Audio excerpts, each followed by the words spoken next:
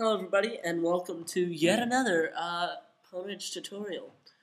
In this tutorial I'm going to be teaching you how to configure ScreenFlow for YouTube so that it will look fabulous. So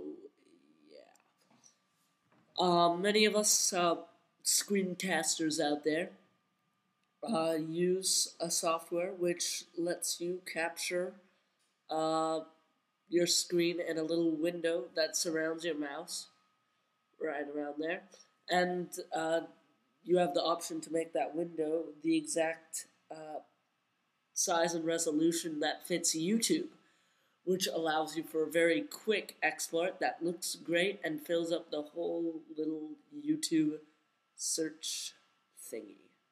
So, in this tutorial, I'm going to be teaching you how to make ScreenFlow do that for you. So, the first thing you have to do is resize your window by clicking on that, and resize it to YouTube compatible dimensions. One of them is 640 by 480. So let's 481, 480, same thing. So click on apply. Now take your screen capture and make it so that it fills up the whole thing without losing its constraints, if you will. So, make it so that it fits the whole thing without looking weird. Okay?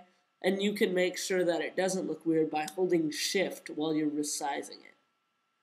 Anyway, so do that. It doesn't matter that there's a little leaking out of the frame. So once you've done that,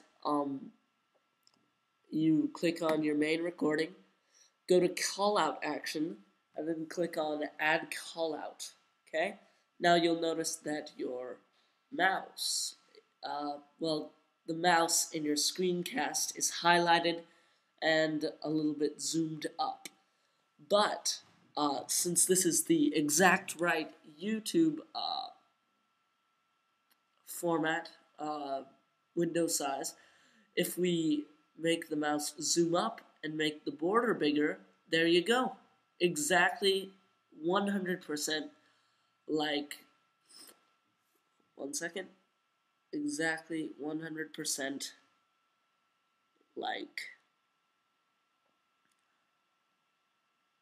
other casting tools.